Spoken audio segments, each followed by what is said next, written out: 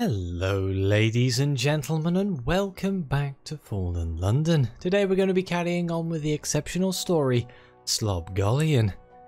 And, I do believe, firstly we need to travel to Vale Garden. So let's go have a look. There should be a crime scene. Florence and Florence. Fine, amber. The sign in the window says, closed for business. London's fashionable set must be displeased.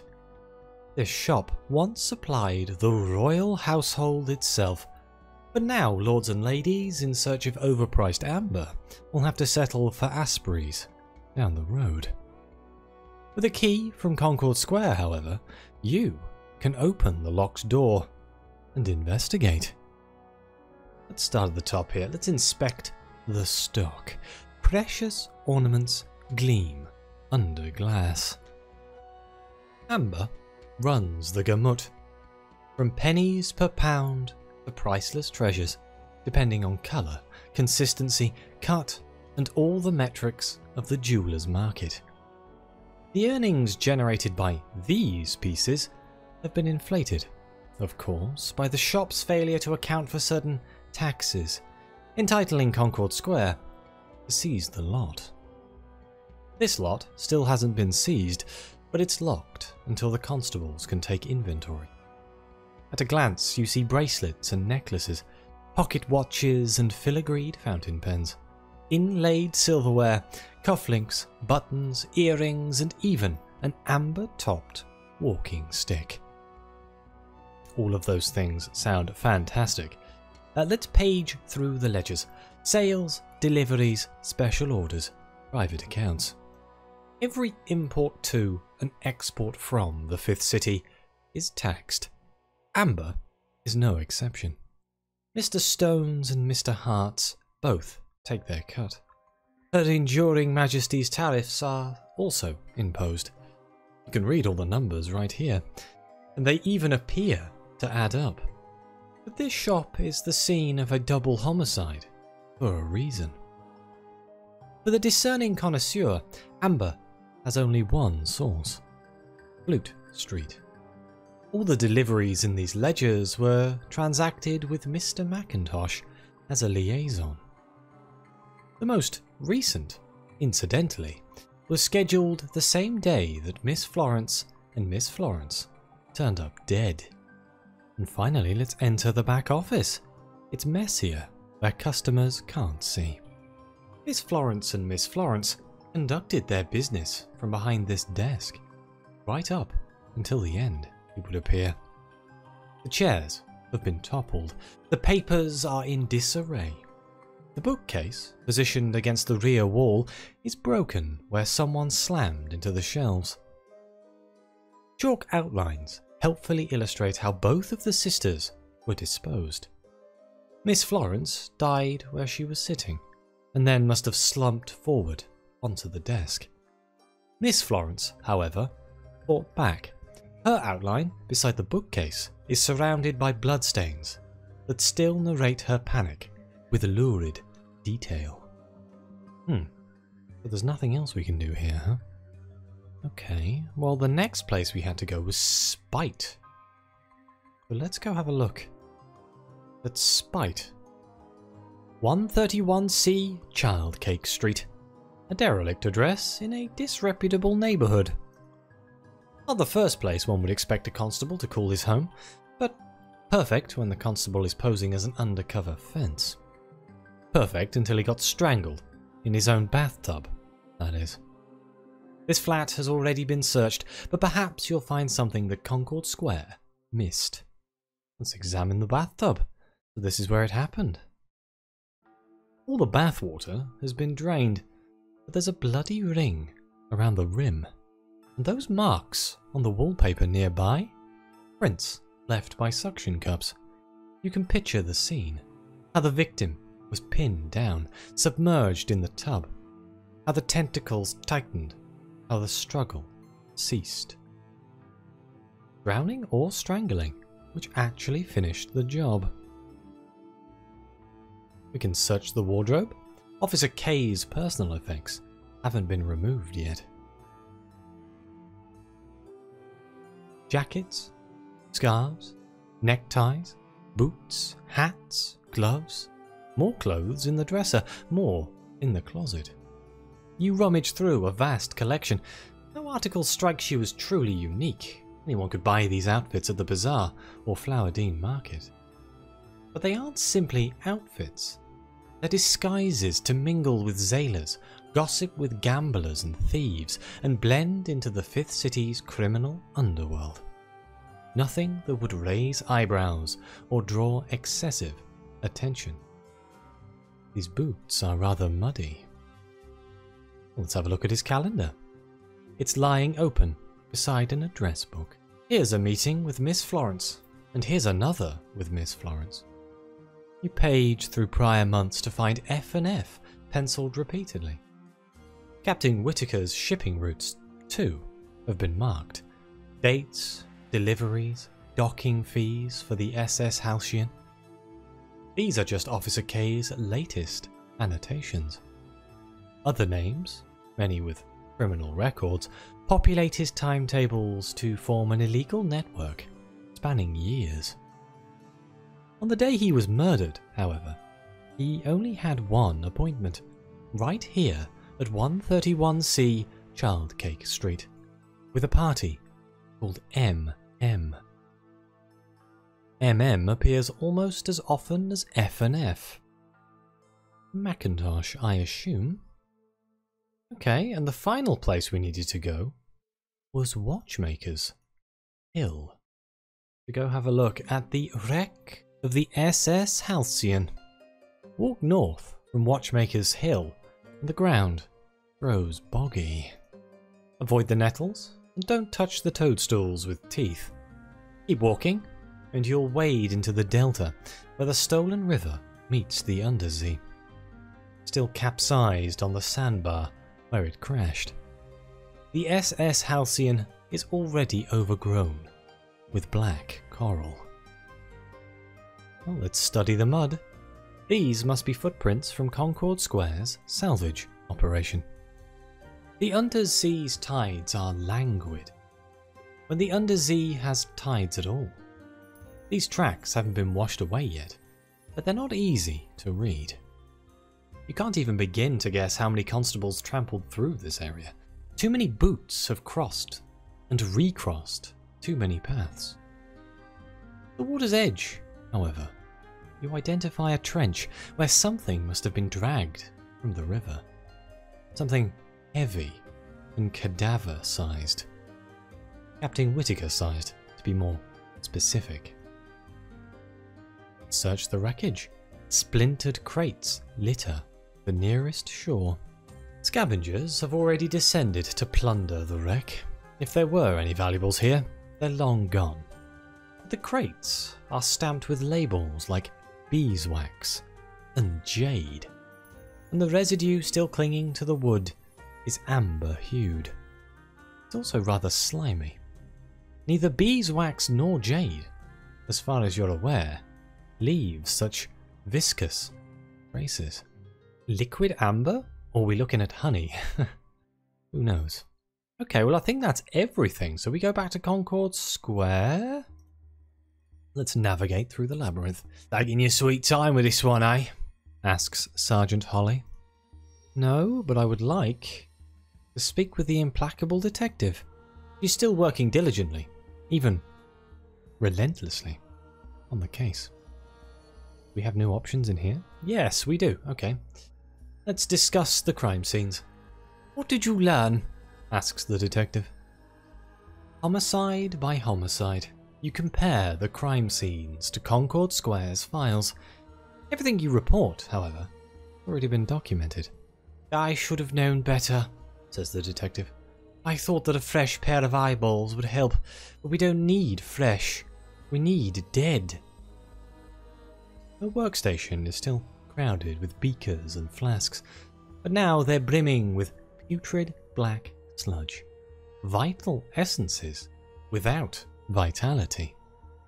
When we die, the last image we see is imprinted on our retinas.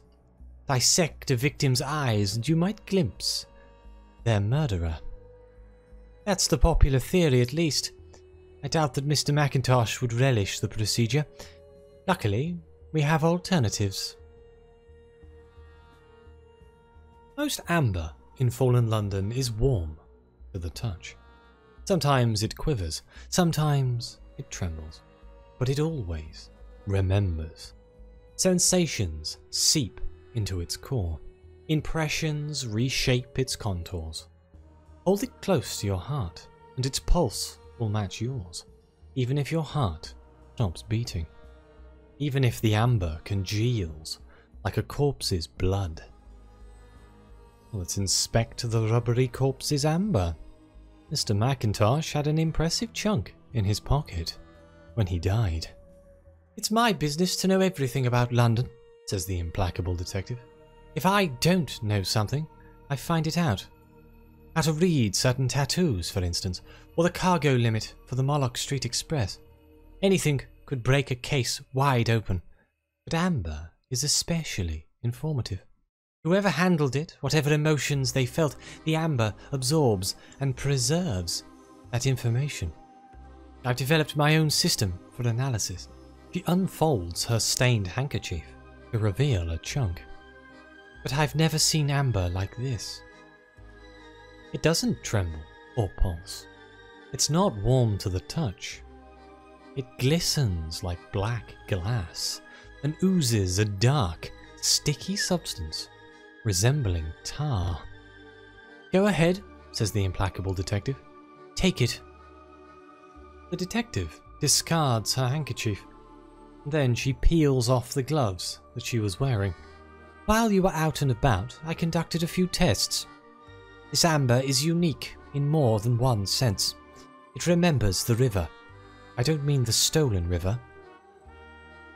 I've treated it with, let's say, a binding agent. You should soon feel the effects. You don't feel anything yet. Just the sticky black sludge that's still oozing from the chunk. Cold enough to make your fingers numb. Oh, we have to equip it. Open your possessions menu and equip the chunk of dead amber as a weapon in order to experience more potent effects. There it is. It gives me flexible perception +1, huh? Let's observe our surroundings. How long has light been able to bend like this? Black sludge seeps into your skin. You can feel it like pins and needles, penetrating your pores, numbing your nerves, until you suddenly don't anymore. How do you feel now? Asks the detective. Perfectly normal? That can't be right. But you're not numb. Your thoughts are lucid. You're like yourself. Nothing more. Nothing less. But the room? Is this even the same room? What happened to the walls? Why is the air so unbearably dry? You can hear distant doors slamming and kettles boiling and bats snoring. You can taste electricity. You can smell fear. 5 senses? How about 7 or 8? Maybe more. Well, let's discuss the chunk of dead amber. Whenever you touch it, your flesh crawls and you shiver involuntarily. Amber is impressionable. That chunk experienced everything that Mr. McIntosh did. It won't let you feel exactly what he felt, but your senses should be more elastic. Ah, so we have to revisit the crime scenes in Vale Garden Spite and Watchmaker's Hill. Revisit each location, study them carefully. Each crime scene will provide you with a unique combination of 3 clues, which you can use to communicate with Mr. McIntosh by matching the clues to different conversational styles.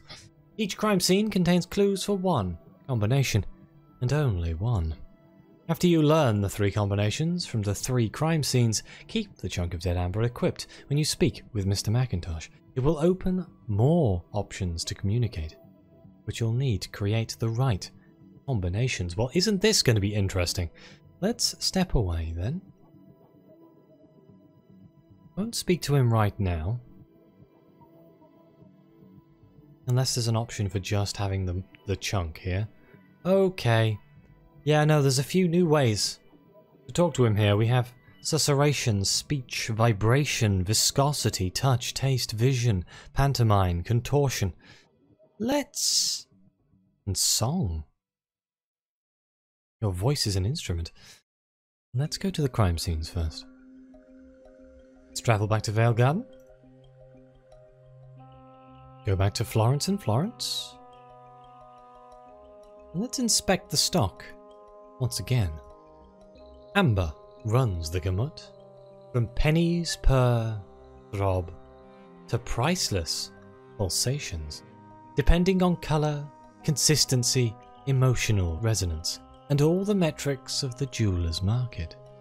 The earnings generated by these pieces have been inflated, of course, by the shop's failure to account for certain taxes, entitling Concord Square seize the lot. This lot still hasn't been seized, but it's locked until the constables can take inventory. At a glance, you sense greed and envy, pocket peccadillos and filigreed aspirations, inlaid arrogance, dishonesty, anxiety, disdain, and even a fear of death topped walking stick. Good lord.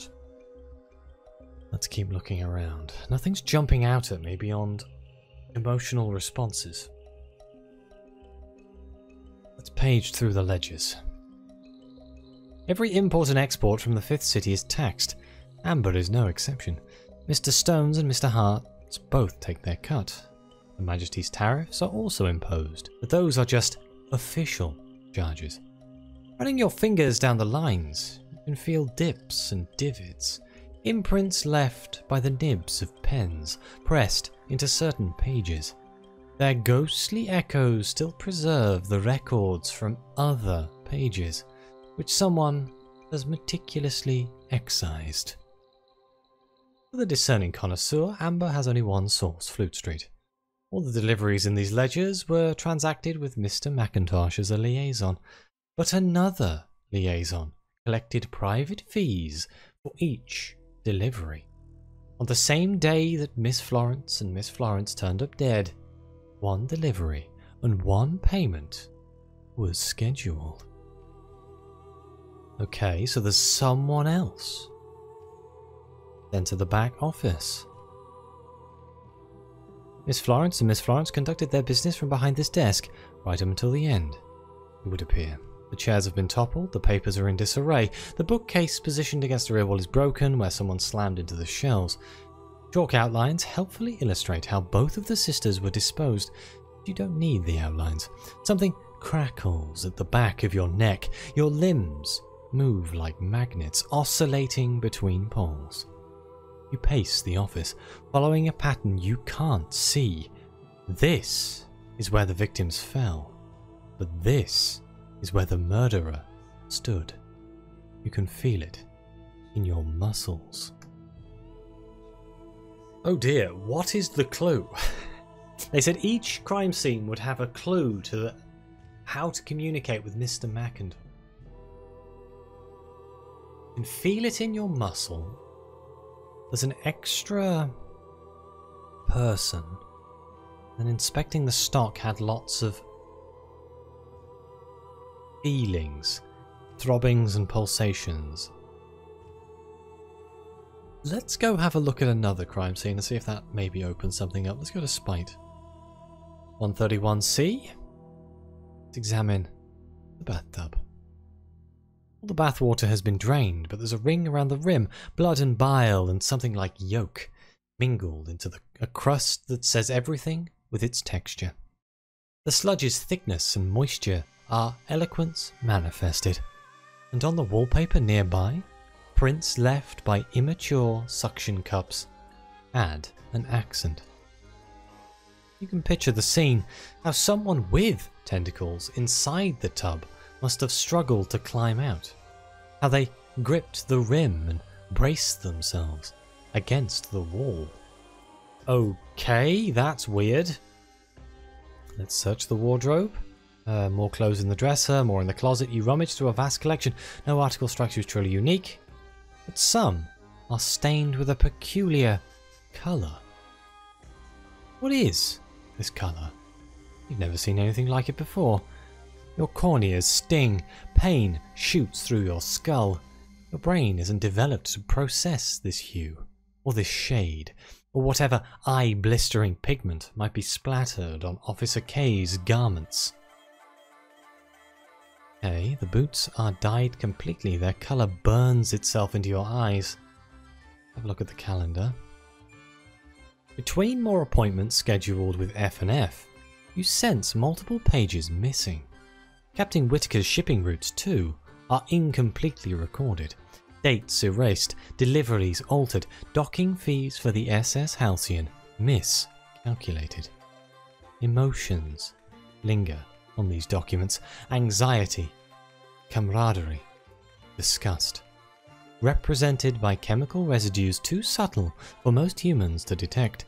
But your nose twitches, your tongue quivers. On the day he was murdered, Officer K only had one appointment, right here at 131C Chalcake Street, but the MM on the calendar was added later. Flavours like beard oil and brine are quite pronounced. There's somebody else involved. That's what we're learning from this. Finally, Watchmaker's Hill. Back to the wreck, study the mud. The undersea's tides are languid, when the undersea has tides at all, but it would take multiple floods to wash the carnage from this coast. You can hear Concord Square in the mud, bubbles rise from the quagmire and burst, counting the constables whose boots left prints. 10, 11, 12, 13. At the water's edge, the waves are counting too. They whisper against the rocks, once, twice, thrice, for every corpse that was laterly dragged ashore. 2 corpses were fresh, the waves whisper, but one had already started to rot. Let's study the wreckage. Splintered crates litter the nearest shore. Scavengers have already descended to plunder the wreck. If there were any valuables here, they are long gone, but the crates are vibrating with motives, like murder and misdirection. And the residue still clinging to the wood is alibi viewed. It's also rather slimy. Neither murder nor misdirection, as far as you're aware, leave such viscous traces, unless a dead body has days to decompose. Interesting. There was dead bodies in the wreckage? In the crates? Investigate the coral. Look across the river, even further to the north, and you'll see more black coral. It glitters along the coast, creeping from the undersea to invade the prick-finger wastes. It also grows under the waves. Not too close to a submerged reef, and this coral will shred any ship like a head of lettuce.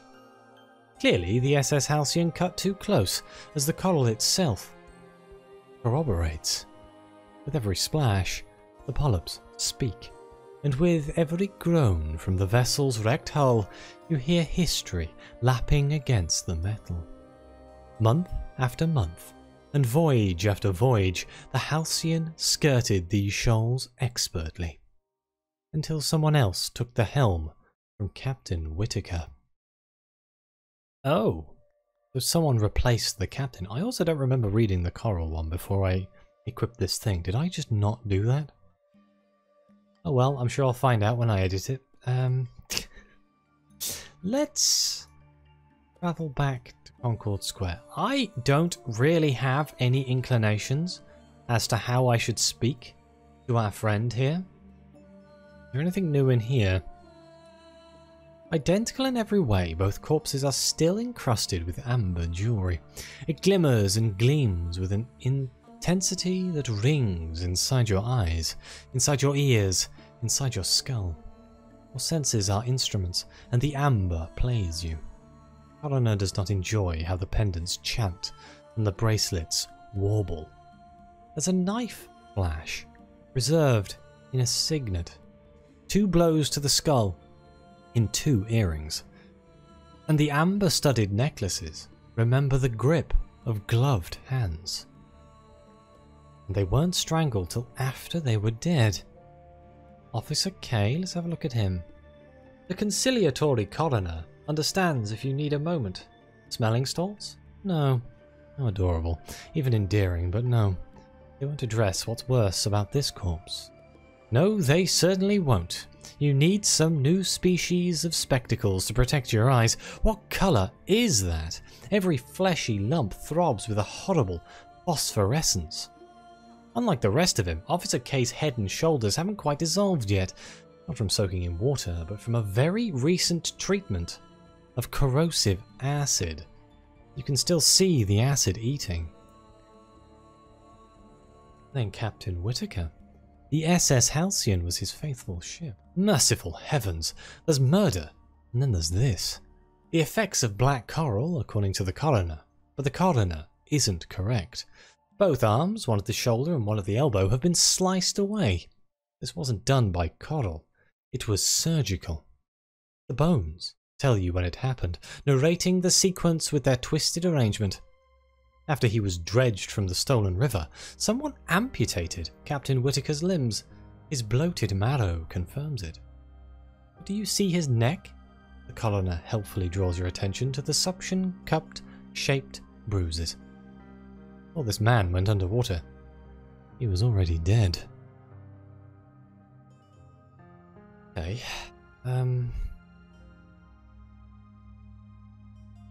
Serration vibration. Viscosity. Touch. Taste. Vision. Don't really know what to do here. I'm going to be honest. So let's just pick some and see what happens. Let's do susurration.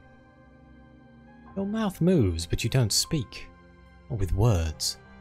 You mumble. You hiss and you spit. You drone and hum, mutter and groan, shaping syllables into rhythms that pound your palate and spray like Z-foam between your teeth. Sound the depths.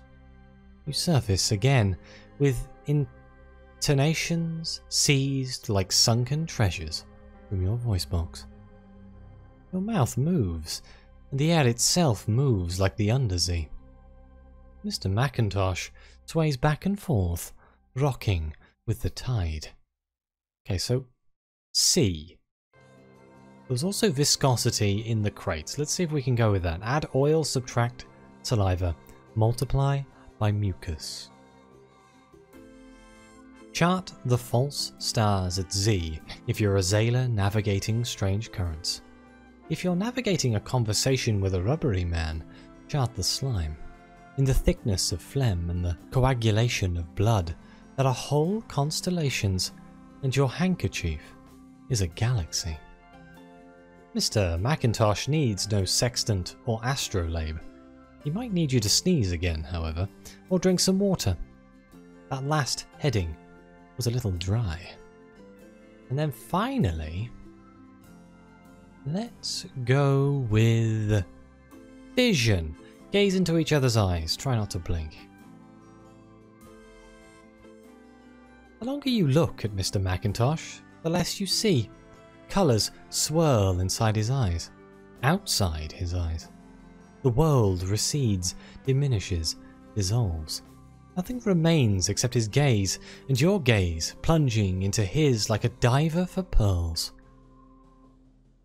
What pearls could you find down here in the watery abyss? What oysters might open their secret, hinged shells? And what jewels do they hoard? How long can you even stay submerged? No longer. Your eyes sting. You have to blink. The rubbery corpse doesn't blink. His stare deepens. Oh dear. Mr. McIntosh is wheezing at an alarming rate. You're exhausted. Mr. McIntosh is exhausted. These exertions have come to nothing. You both slump backward, like a pummeled prize fighters on the ropes. The implacable detective stands behind you. Don't worry so much about grammar. He massages your shoulders. Put your prepositions wherever you want. Split your infinitives. As long as you understand each other, that's what matters. Okay, although it's possible to combine communication styles in many different ways, only a few combinations will allow you to make progress. The none require random trial and error to unlock. Visit the crime scenes in Velgarden's Spite and Watchmaker's Hill to uncover clues for 3 of correct combinations. So that's not it. Okay, this is interesting. I don't think I've ever done anything like this in Fallen London before. Let's go back. Let's go back to Velgarden.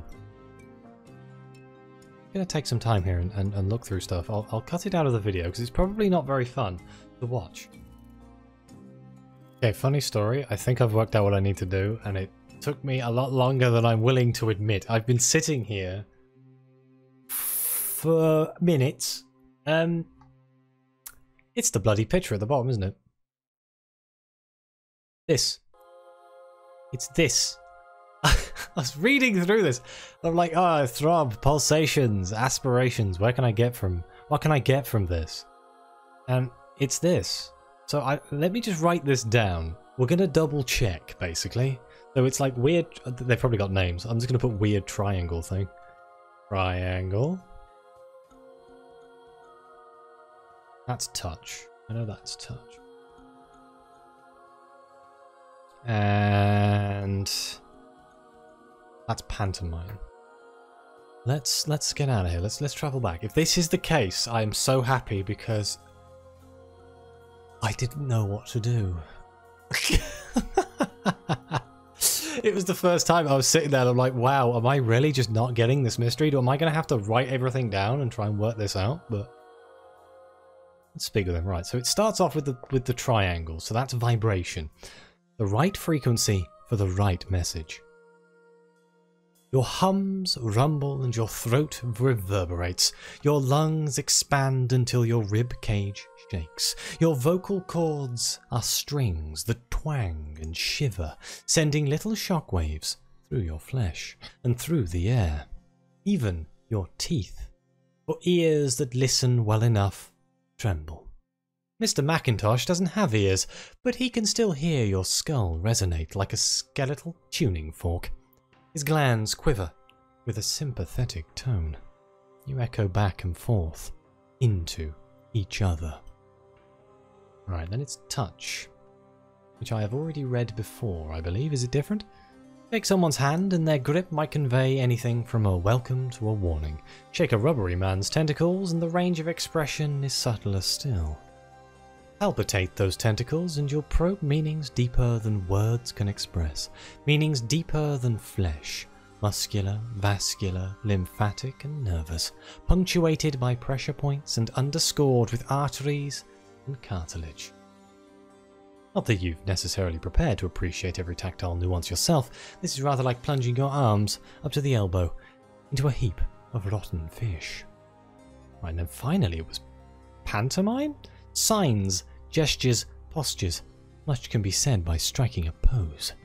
With the art of pantomime, you don't merely describe subjects, you embody them. If no other language can capture the specific tilt of a head or the character of a slouch, then you can tilt your head and slouch. You can walk, run, crouch, creep, jump, dance, stumble, shrug, slide along the walls, fall to the floor, and reenact scenes like an actor on stage. Mr. McIntosh wriggles and slaps his tentacles. Is that applause? Did that make any sense? Let's find out. Ha ha ha! This looks interesting. Consider the rubbery corpse's response. In a dialogue, one party speaks and one listens. It's your turn to listen. Mr. McIntosh chirps. If a chirp is what you'd call these piping, slurping smacks, clacking away like keys on a typewriter. You barely keep up with the cascade of sound. Every inflection holds information. Every hiccough is a code. Numbers flood into your head. Dates, weights, tariffs, bribes, more bribes, and even more bribes. The rubbery corpse is reeling through outstanding debts.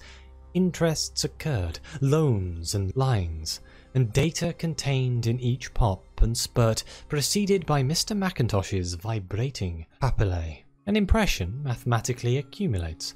Miss Florence and Miss Florence were bleeding money, with payments siphoned monthly from their accounts. But how did they die? Asks the implacable detective. Mr. McIntosh shrugs. Oh. Okay, so that is the solution. I need to go back into those other crime scenes with my second sight. Note what the image for the resonance is, and we can use that to continue talking to Mr. Martin McIntosh. But I do think, because this episode's gone on for quite a while, I'm going to end it here. We'll pick this up in the next episode. Hopefully this helps people who are trying to do this themselves. It took me longer than I'd like to admit. Admittedly, my running time is inflated quite a lot. So this might end up being a short episode. Oh no. I'm sure it'll be fine. But either way, thank you all very much for watching. Please like, subscribe, let me know what you think. Your comments are greatly appreciated. Thank you again to the members of the channel and the coffee supporters. It really does mean the world to me. But as always, I'll see you next time.